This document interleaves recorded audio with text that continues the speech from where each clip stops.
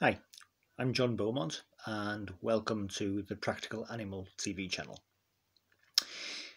I was asked recently, what can I do to stop my pet cat from catching and killing garden birds? There are several things you can do. It's a very interesting question because I'm a scientist and I like to look at biology behind issues.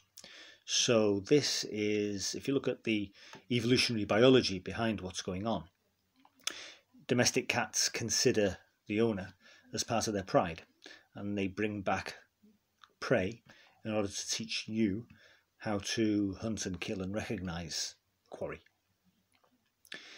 It's a conservation biology issue in the classic sense because domestic cats are exotic to the country where they are kept as pets, and they, as we always see with ecosystems where exotic animal species have been introduced, very often they wreak havoc. For example, the Mauritius kestrel is a classic example in the island of Mauritius off the east coast of Africa, where it has been predated upon by various species of introduced predators, including feral cats. What you can do, you can fit a collar, make sure that 2 fingers can be inserted between the collar and the cat to ensure that it is a good fit on the cat, and place a bell on the collar. That will reduce deaths considerably because obviously garden birds can hear the cat approaching. Any bird feeders should be placed 2 meters away from cover so that birds can reach cover, but cats will be unable to surprise them because the birds will see the cat approaching.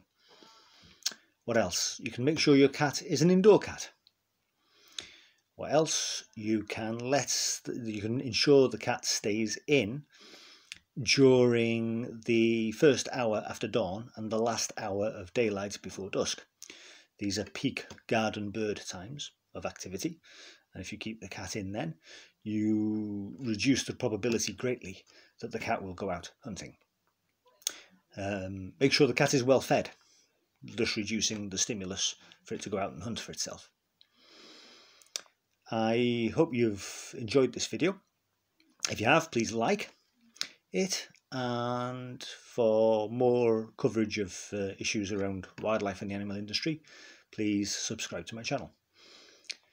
Future videos are coming up, including the Wilson's phalarope and the issue of releasing big cats that have been subject to treatment or captive care over a long period of time. Thank you.